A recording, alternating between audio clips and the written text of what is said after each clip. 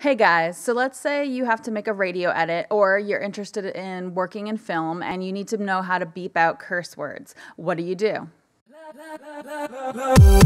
So, personally, I have no problem with cursing. I probably curse too much in my personal life. But we live in a society where we feel the need to protect those with delicate sensibilities from certain words, right? So sometimes, as an audio engineer, we might be asked to beep out a curse word in a song or a film or podcast or what have you. Basically, if there's audio in it, there might be a curse in it too. So, how do you beep out a curse word and what's the best way to do it? Let's talk about it. Okay, so first you need to find the word that you want beeped out. So let's go with this word. Audio. Then, if you're in Pro Tools, you can just press the Shift, Control, Option, and hit the 3 key. This is a quick and easy shortcut that places a 1K sine wave at what I believe is negative 20 decibels over your highlighted region. And that's it. You're all set. I might do a tiny crossfade at the edges of the beep just to avoid speaker pops, but it's entirely up to you, and it depends on how it sounds.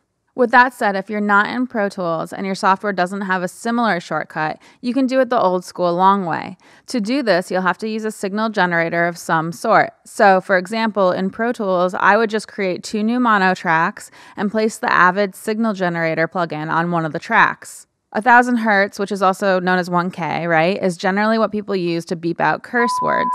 So I would just set it to generate a 1K sine wave at negative 20 decibels, so it's not too offensively loud.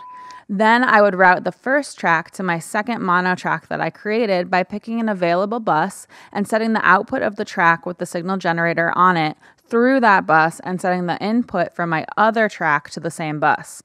Then I would just record this 1K sine wave audio onto my second track.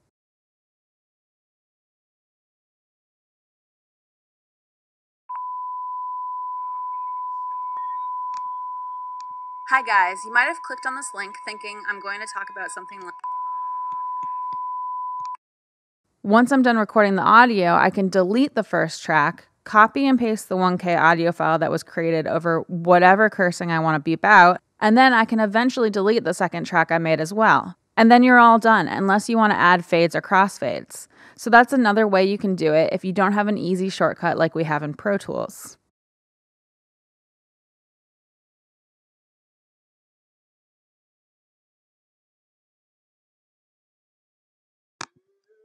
That's not the case.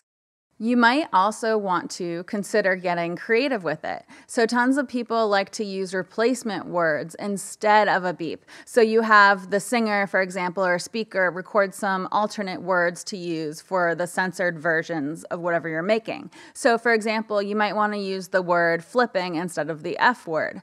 People also sometimes insert funny sounds instead of a beep over a curse word. So it obviously depends on what the project is that you're actually working on, but you might want to be a little creative with it. Just something to consider. Okay guys, that's it. I hope you guys liked this video and let me know what you guys think in the comments below. For today's question, I want to know what's your favorite way to remove a curse word, and if it's applicable, what's the weirdest thing that you've ever had to censor? Please leave your answers in the comments below. Also, if you like this video, please hit the little like button, share the video, and subscribe to my channel. I'll be coming out with new videos every other Wednesday, and thanks for watching. Okay. What's,